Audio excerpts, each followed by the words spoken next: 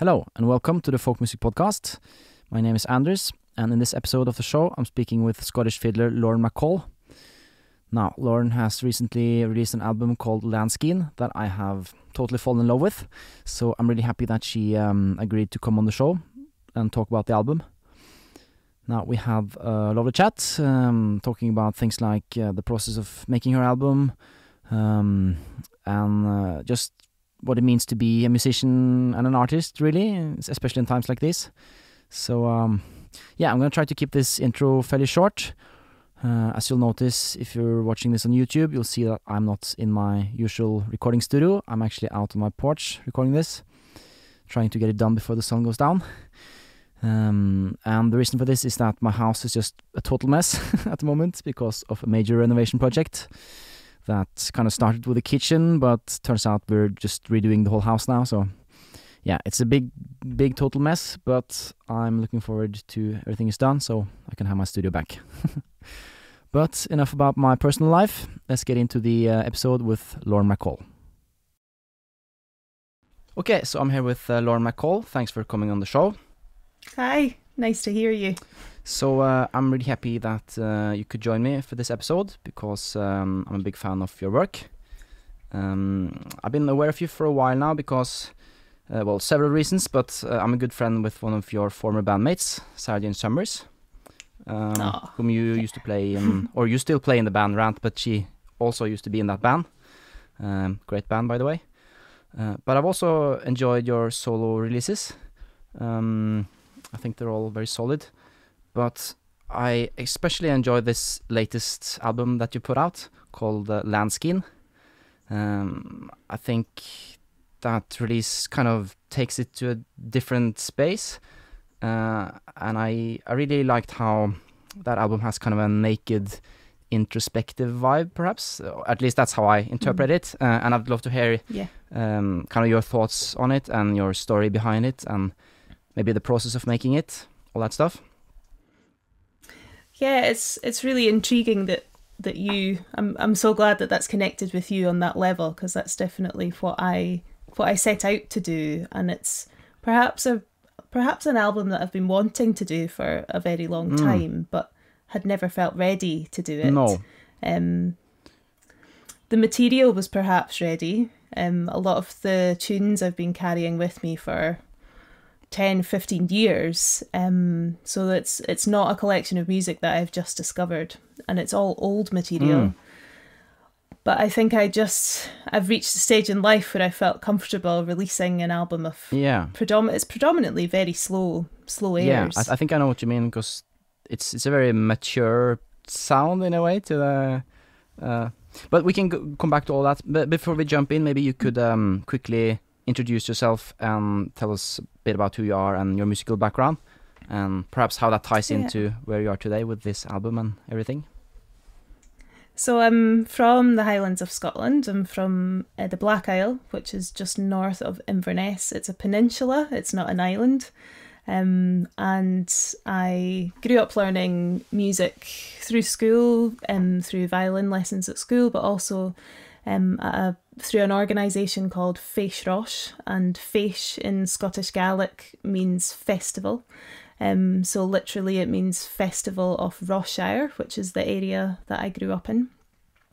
And I suppose these are summer schools, teaching kids and in fact people of all ages to play and become connected to the music and the language from their area and to feel proud of that.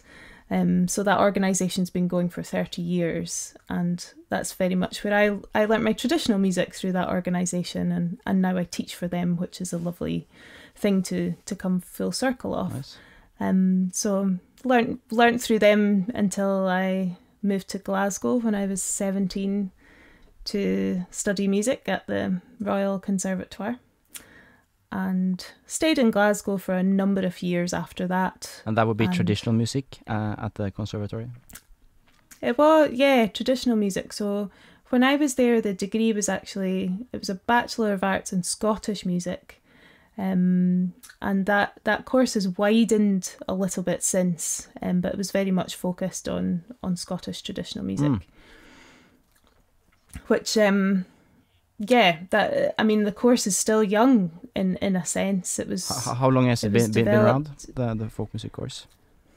I think the late 90s, so perhaps 98, 99. Oh, really? I wouldn't like to be certain about that, but it's relatively new in terms of a degree.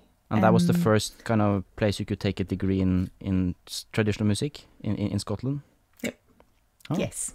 And after that course developed the folk music degree in Newcastle University in England. It developed pretty soon after that. And the two have become the kind of the go-to places to study, along with the new degree, which is now in the University of the Highlands and Islands, which is based in the Outer Hebrides and is hugely popular as well. So there's plenty places to study now. But for me, Glasgow was the choice. It was a really, I suppose the course was one element, but the music scene there and the session scene and what was going on in kind of the early 2000s was very vibrant. Yeah, and that's usually the most important thing, isn't it? When you go to study, like for me, when I went to conservatory studying jazz, like the main thing was never the teachers or the school or anything. It was just the environment, meeting other students, other like-minded people. So yeah, absolutely. And Glasgow had all of that, and it's a really interesting place. Glasgow is I find it a fascinating city just with its history. It's a very working class city, and I think that brings with it a real. The people there, the characters there, they're so warm and vibrant and just welcome you in. So as a Highlander moving to that city, I just found it a great place to kind of find my adulthood, if you like.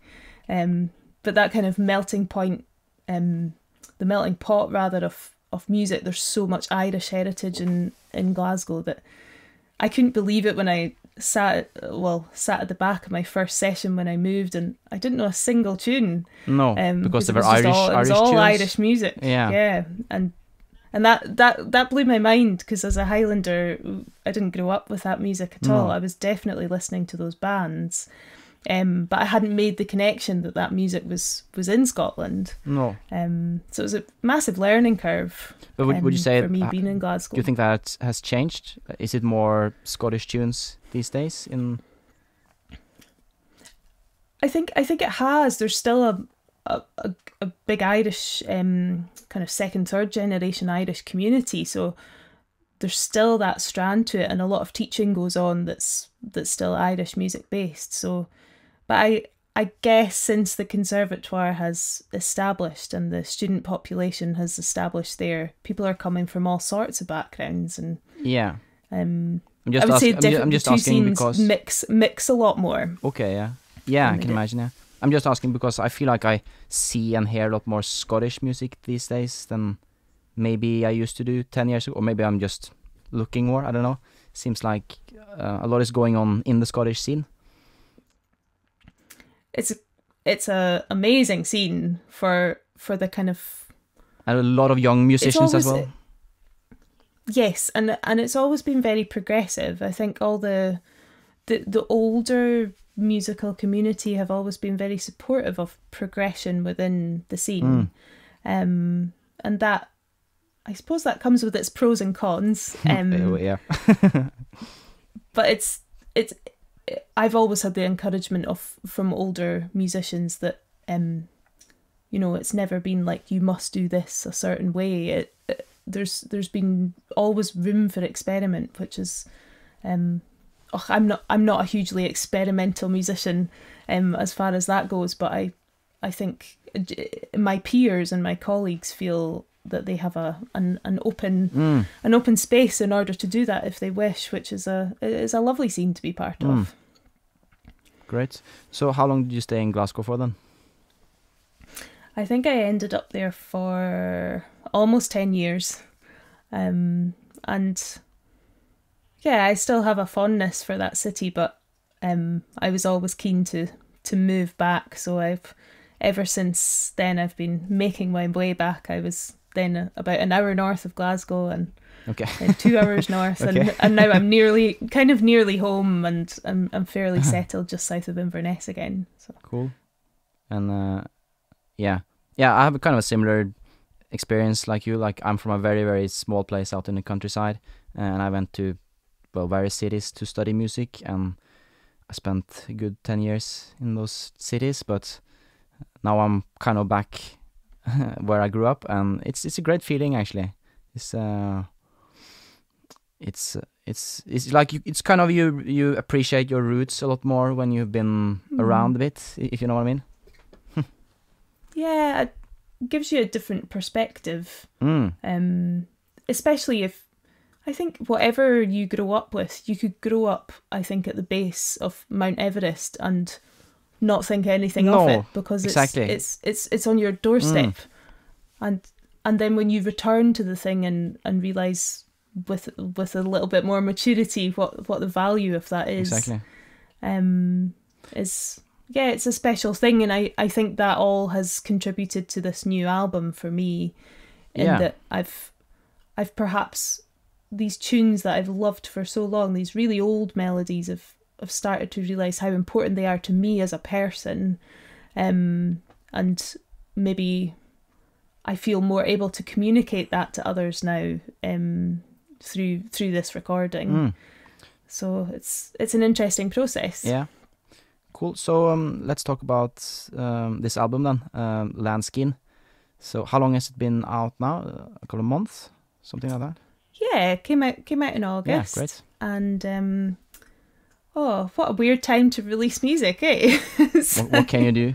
But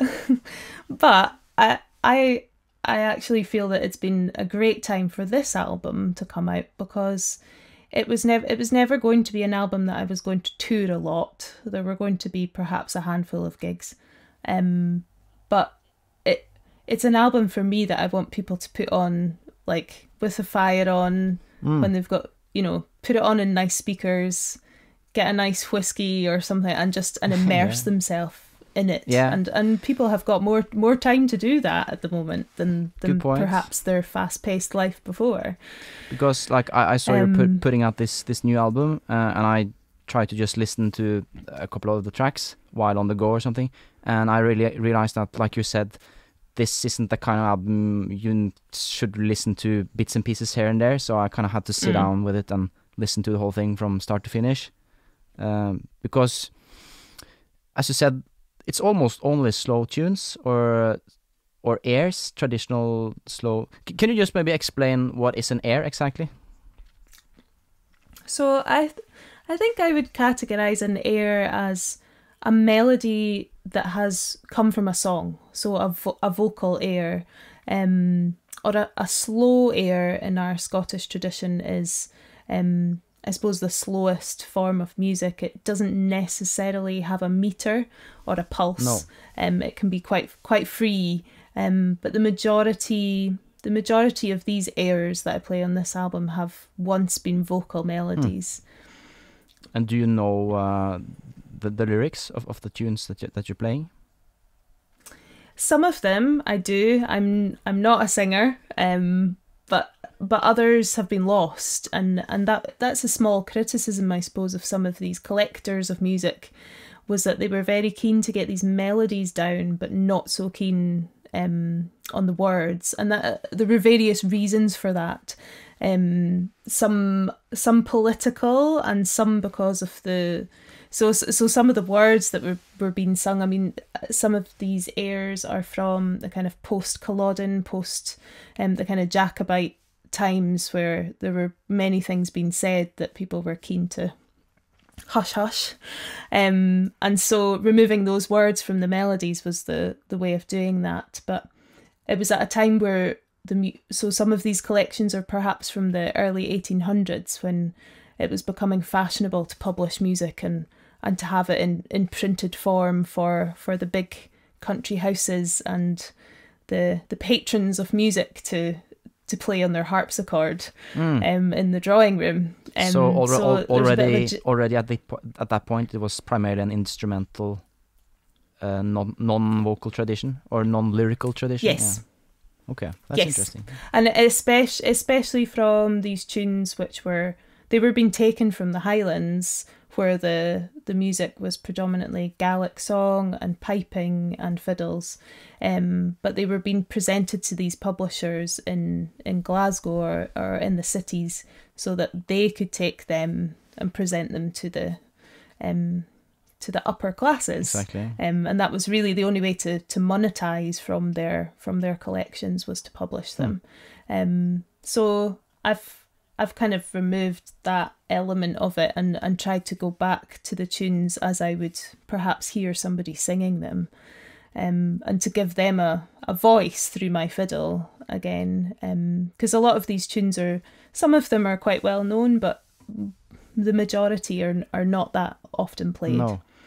And I find, like, I've been playing various types of Celtic traditional music myself for a good 10 years, but I don't think I can play a slow air in any convincing way at all.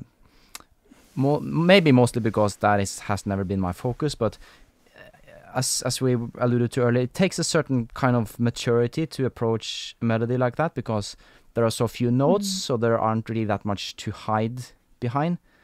And I mean, if you're blasting out the reel, you can kind of get away with it not being the most, I don't know, interesting thing in the world, just because it's fast and it's exciting. But when you play a slow air like this, like the music you have on your album, you have to really be present in the music, I think.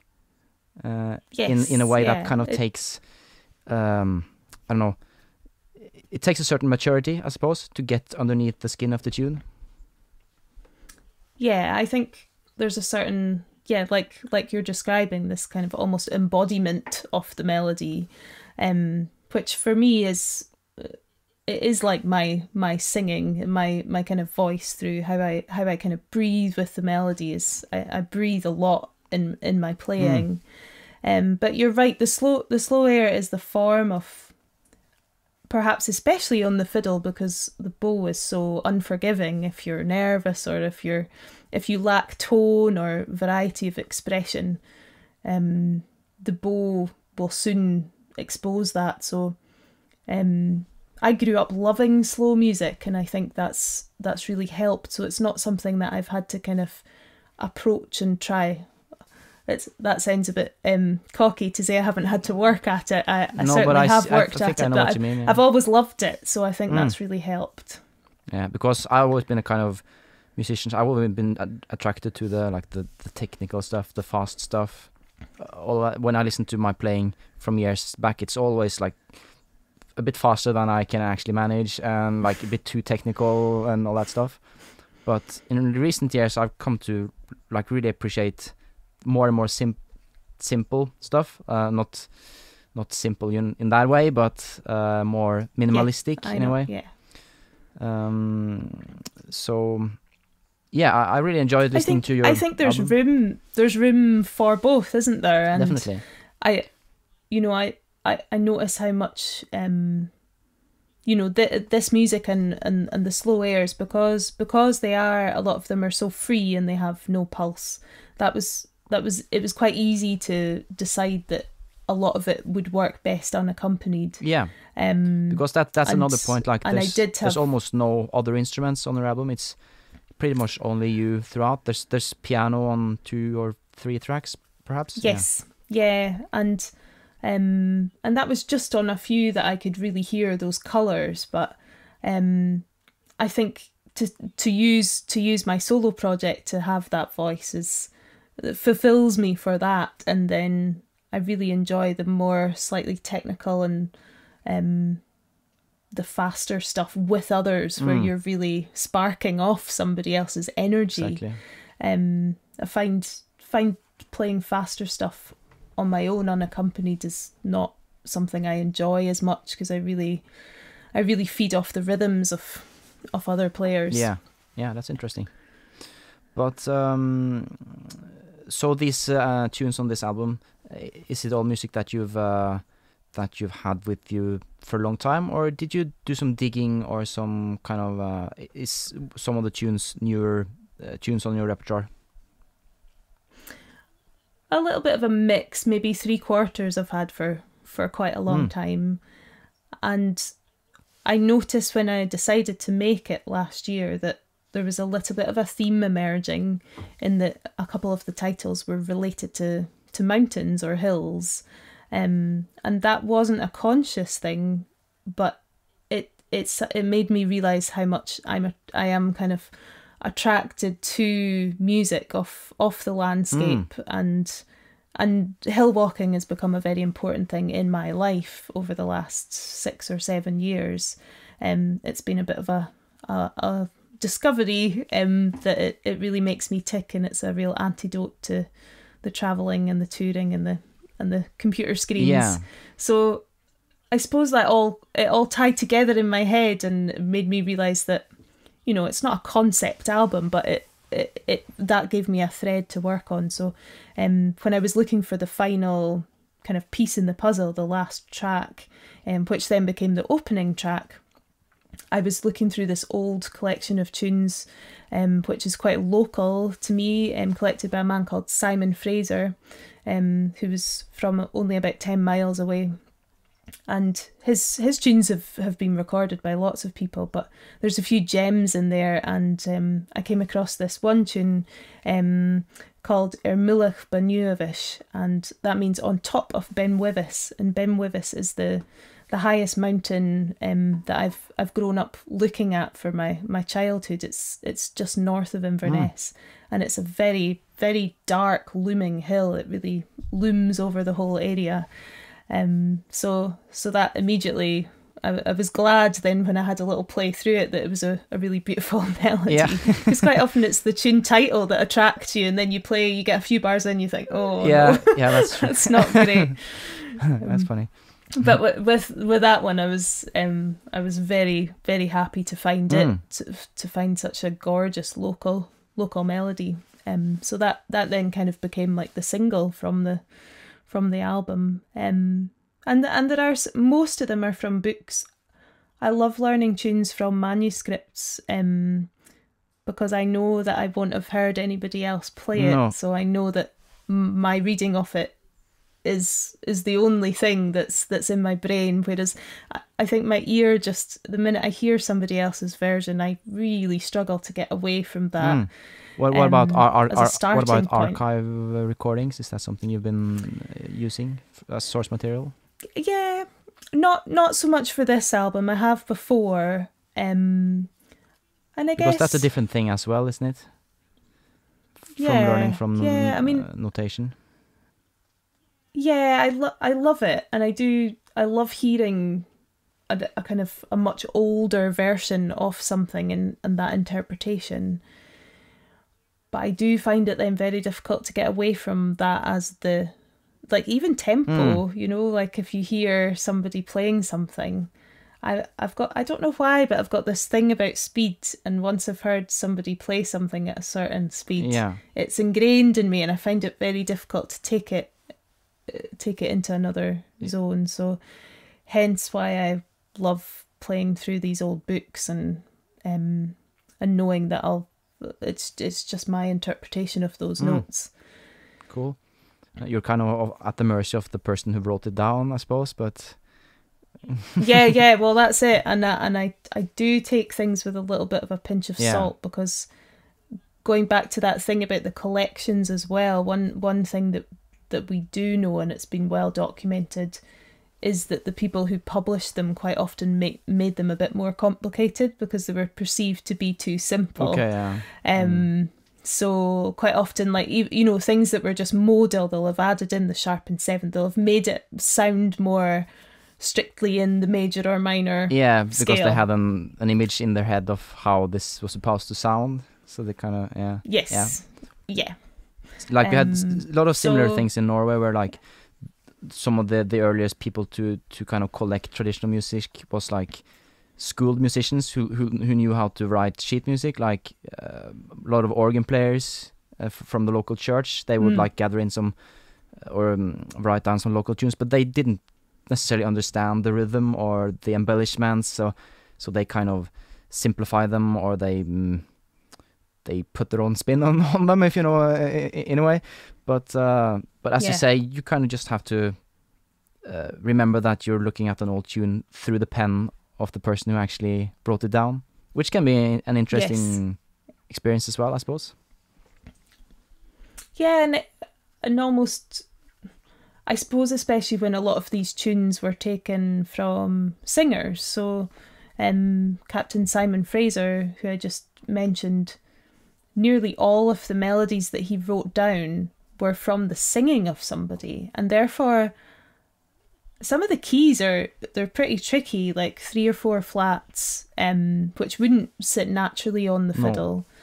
And so it's just thinking, well, was that the key that person was singing in, or how, what was the context of the collection? And also I've come to think recently about all these collections that they're so important to us that we have them. Some of them being 350 years old. They're so important. But at the same time, I, as a musician and somebody who writes down music, cannot imagine in 300 years somebody analysing every detail of what I have put to paper. So I always try and think and put myself in that person's shoes and think, if they were scribbling down a tune to give to their bandmates and for a dance, and it ended up in this book that we're all scrutinising 300 years later. Yeah, it's a bit comical. It's like trying to put things into context and think that they were never ever meant to be these hugely academic pieces of work, and that's not to belittle them at all, because they were skilled musicians, but to always take it with a pinch of salt, I suppose. They couldn't imagine what, as you say, like what would happen with that scribble 200 years later. Like in Norway, we have a lot of recording of like old fiddlers in the 30s and in the 50s, where people would like just show up at their doorstep with a tape recorder and here play some old tunes, and like whatever they play that day is like just now set in stone, and that's the gospel. Everyone has that's how music from that's how music from that valley sounds. Finish, end of story. But in reality, it was just something that person happened to play at that time. Like he couldn't know what that would be like used for in the future. So that's interesting. Exactly. Yeah, I think we have to give those people the respect of imagining that somebody interrupted their day. Yeah, exactly. Literally, whatever they were up to make that recording, don't we? And long before we sat all day thinking about our music so intensely. Yeah. These guys were probably like lumberjacks and farmers, and they didn't imagine like someone scrutinizing. But anyway, could we talk a bit about the production of your album, because it shows it's not recorded in a recording studio, is it? No, and in fact, I realised the other day that I haven't made a recording in a recording studio for quite some time now.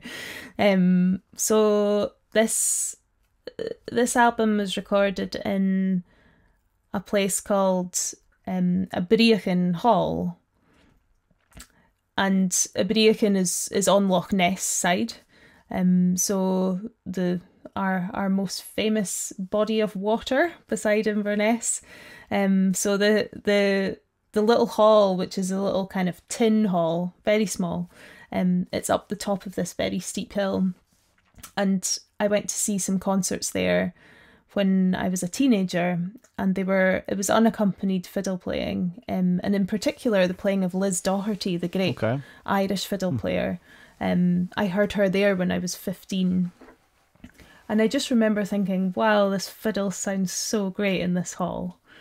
So that stuck with me, and when I realised I wanted to make this album, I just thought this music doesn't suit a studio in a sense. It needs a context and a space, and for the fiddle to just sing in that hall. So there's very, very, very little I think there's only on one track is there a tiny little bit of artificial reverb. Okay. And the rest is just the sound of the room. So I was quite keen to transport all the listeners to that little Highland Hall and to hear the warmth of sound in that room. So I did that with my good friend Barry Reid, who he used to play guitar with me on my first couple of records, and he's trained to be a great sound engineer and really enjoys these kind of remote recordings. He recorded my previous album, which is called The Seer, as well.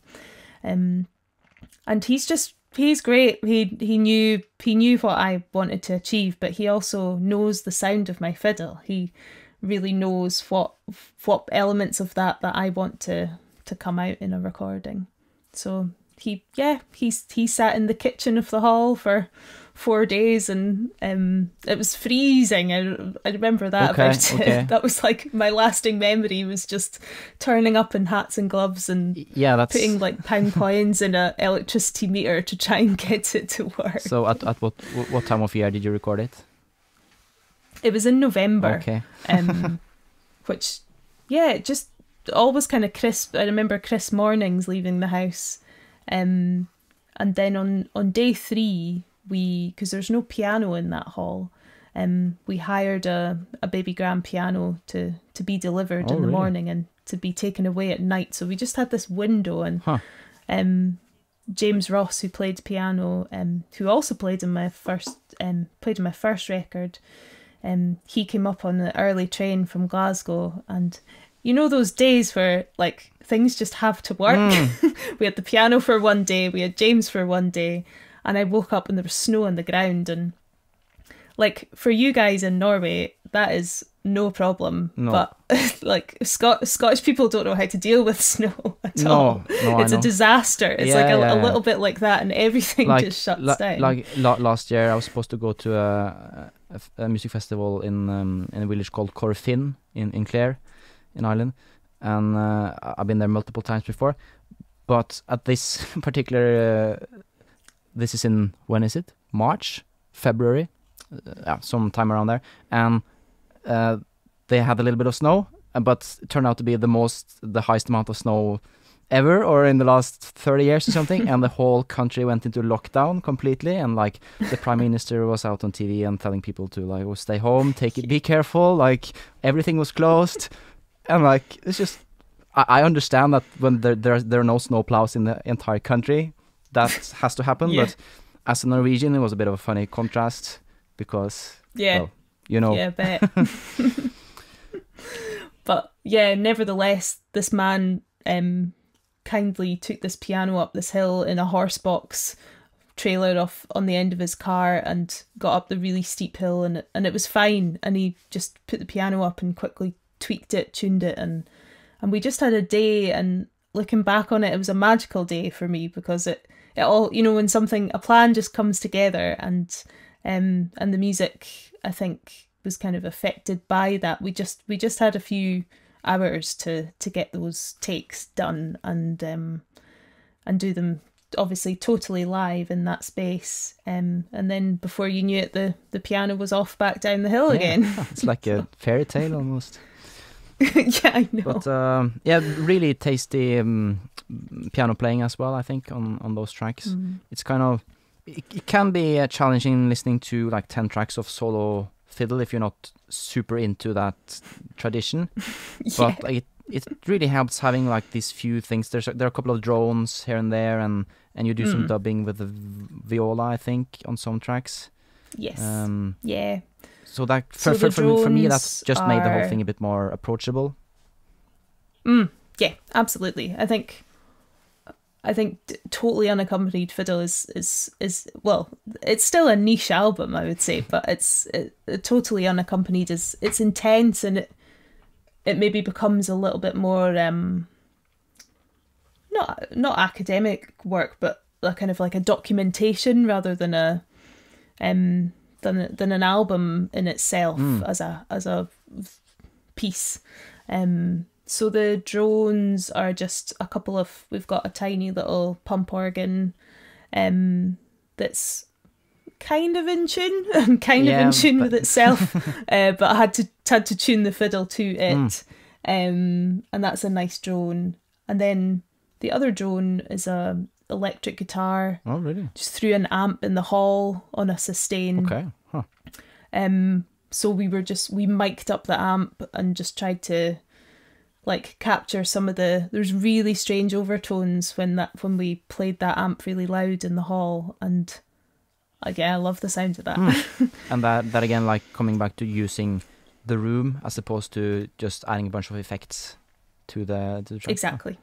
Yeah, I really like that approach. So I'm not gonna try to pronounce any of the tracks because that would be embarrassing, but I think it's like around track 7 or 8, there's like a slow tune that goes into a kind of a slow reel feeling. Kind of. Yes, like 2 different melodies together. And that was just such a nice, like after, because all the previous tracks have been like fairly slow, I think.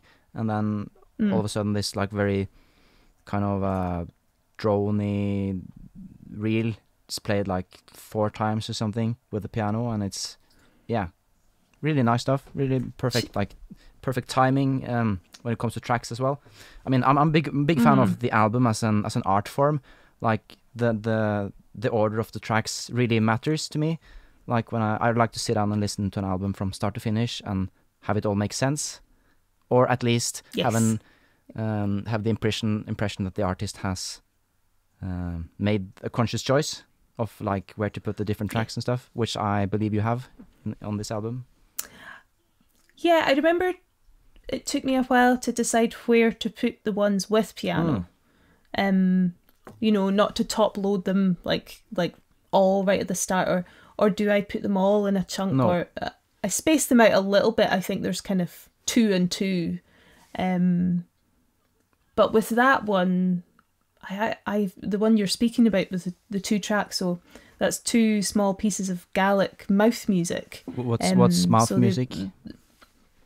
So there's a tradition within Gaelic singing called Push da Bail, which means it's Gaelic mouth music, or the song or the reel from the mouth, and traditionally they're reels or jigs or strathspeys or dance tunes, but they would have had words to them, and quite often those words were, they were tunes that people in a local place knew the melody, and then they would make words for them. So it could have been local gossip, or they were never very serious topics. No, I think I heard something like that, and but sung in just nonsense words, kind of. Yeah, and a lot of the time the words will have meaning, but they're very light in topic, and it's an amazing it's kind of the skill of a great Gaelic singer, is the articulation on those words when they're singing them fast. So these 2 little melodies there I picked up from 2 great singers. The first being Rona Lightfoot, who is just an incredibly inspiring woman. She's a piper, and I believe she was one of the first women pipers to be kind of allowed and respected to compete in piping, but she sings this tradition called cantrach, which is the like singing the music off the pipes, and all the ornamentation. It's totally fascinating to hear, but she's just an amazing woman, full of lots of beautiful songs, and so the first one I heard her sing, and the second one I got from the singing of a great Gaelic singer from Glasgow called Maeve McKinnon, who I used to play and tour a little bit with as well. So those kind of song melodies are kind of stick in the head quite a lot from singers. Nice. So we haven't really spoken about like the title of the album, Landskein. What does it mean exactly? So I came across a tweet by the great writer Robert Macfarlane, a great nature writer, and he was doing a thing a few years ago, maybe 2017. He was doing like a tweet every day. He would have this like a unique word and the description of that word, all to do with nature. And one day up comes this one, Landskein, which I hadn't come across before. And he had picked up this word in the Western Isles from a local man who gave this as the description of when you look at a kind of scenery and a horizon, when you see multiple horizons, like multiple mountains all at different layers, and they look like they're all weaving and braiding. Mm-hmm. And particularly on a hazy day where each horizon gets a little bit more blurred in the background, then that's a Landskein. Oh, really? Huh. So that's that nice, word nice to have a word for totally, that. totally stuck with me. Cool. And when it came to putting this album together, and all these kind of hill related tunes were emerging, then that seemed like a nice fit for it. And that kind of tied in then when I was deciding on the artwork. I commissioned my friend Myrid Green, who is an amazing accordion player as well. But she has recently been doing a lot of art and really getting into her art. So I asked her, would she mind doing something? And I just gave her the album name and let her hear the tracks. And she came up with these beautiful Landskein pen drawings of braiding hill lines. So it was lovely to collaborate. She also lives in the Highlands, and just, you know, when you make something so personal and it's very much a solo project, to be able to then have some communication with somebody else and do form of collaboration, that really helped, because that was right at the start of lockdown as well. So it was nice to have that process going on. And you never had like any producer or any kind in the mix? It's just you and the recording engineer? Yeah, it was just us. So that made it even more personal, I think. But as you say, it's nice to bring some other people in the process at some point, because like I've done a couple of solo albums, and I just get tired of myself after some time. Like, please, I need someone else's opinion. I don't know if this is good or bad anymore. I know, and I think maybe because the previous couple of albums I've worked on, the recording before that I did was an album with the band Salthouse I play with, an album called Whoam, and we've been working for a couple of years now with producer Andy Bell, and that when we record, that always feels like a very collaborative process, and I really enjoy the process of just sticking the cans on and getting all the feedback from them saying, no, try this, no, not that, no, do that, you know, and having that like lovely thing happening. So I mean, I'm not gonna lie, there was one day when we were recording Landskein that I just was like, oh, this is quite lonely. You know. And so I can kind of hear that in some, you know, I don't want it to come across as like I'm a lonely person in a hall up a hill all on my own. But at the same time, there's a certain perhaps kind of contentment with that solitude as well, and being content in one's own space, one's own company and one's own voice, whatever that may be, whether it's a voice or an instrument. And that's definitely something I took away from the album, like the element of solitude, but still, as you say, being comfortable in with your own music and your own art, not necessarily having to be disguised or meshed in with a lot of other voices. Yes, and I think it's a moment in time as well. I'll move on to something else next for sure that's very different, I think, and I'd actually really like to be produced for the next project that I do, to be in total contrast from that, and perhaps go back to doing more compositions and slightly more arranged music, but have somebody else have a large input in the sound and the production, because I think a lot of the recordings I've done have been very live. It's very much like book somewhere, book a space, do it for 4 or 5 days, and then it's mixed and then it's mastered. But I have a hankering at the moment for doing something over a longer period of time and being able to reflect on those recordings, and then the next time add some more and make more of a produced album. Yeah. Because I've never worked like that on my own music. It's always been fairly live, so that's definitely the next step, I'd say. Yeah. Yeah, I had Newfoundland folk singer Matthew Byrne on the show a couple of weeks back. Oh, I met him in Cape Breton. Oh, really? Nice. A few years ago. He's a great guy. But we spoke about the whole thing of working with a producer and how important it is to find the right person if you're gonna collaborate in that way, because like the right person that really gets your vision can kind of elevate the thing to somewhere you might not have been able to imagine yourself, but the wrong person can just totally destroy everything. So it's so important to find these people to really that you can really trust with like artistic decisions like this.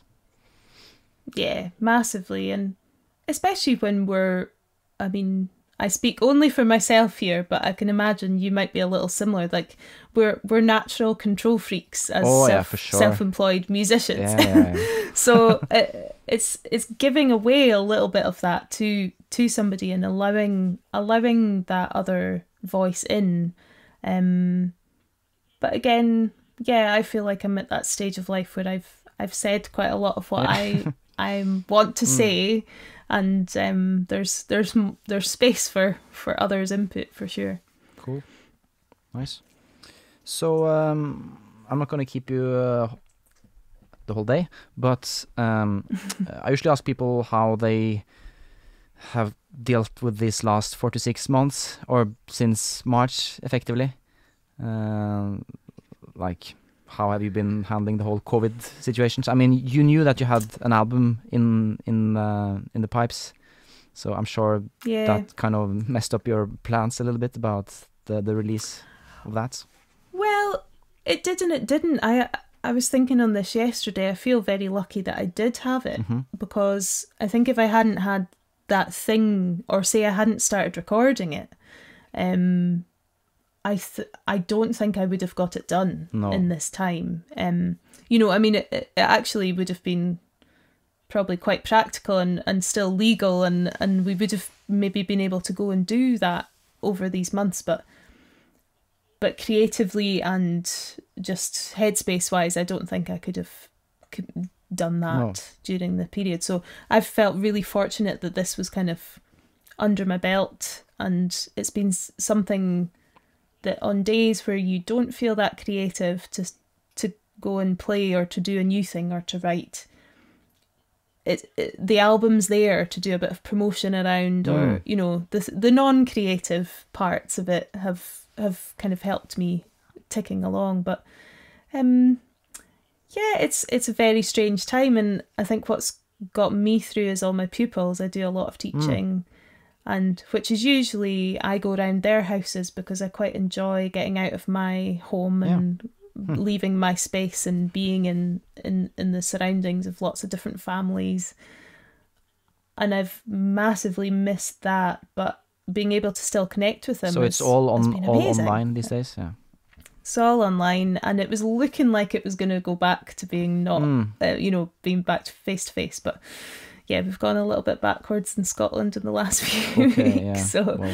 So we're sticking online, but yeah, so fortunate to have that as, I mean, thank goodness for the internet and just being able to have all these connections and to make connections through music. I think folk are definitely, when the album came out, people were much more in touch and buying things and just connecting. I suppose people have more time to be online and to be present. So feel fortunate for that, and we've just got to see where it goes, but we'll adapt somehow. But I hope that we don't have to adapt too much in a sense of that we can still keep our identities in what we all love doing. And like play concerts for people that are actually in the same room. To real people. It's crazy to think that it's been 6 months or something at this point. I know. It feels like like 10 years almost, but it feels like there was a different time before March.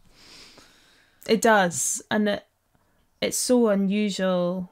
I don't know, it's so unusual to be at home for such a stretch of time.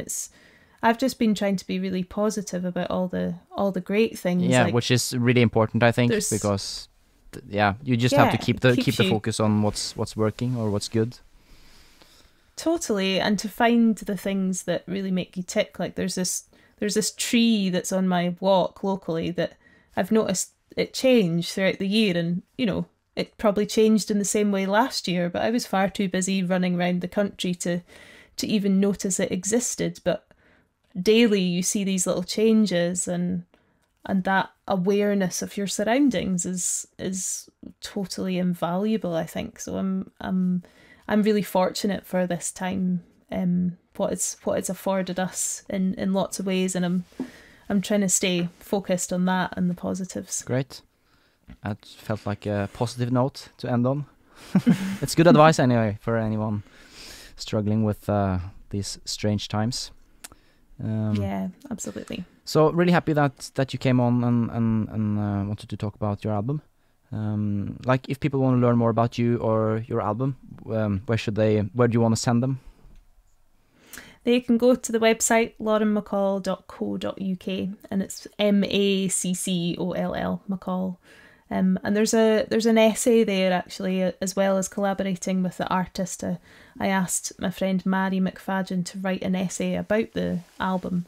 She's a ethnologist and wrote some lovely words about the album and its kind of context within the Highlands. So that's there to read too. Great. And find out a little bit more about the music. And it's available on CD as well if people want to order it. I suppose. It is, yeah, the good old-fashioned CD, and the post box is right next to my house, so I'm always there every day. There you go.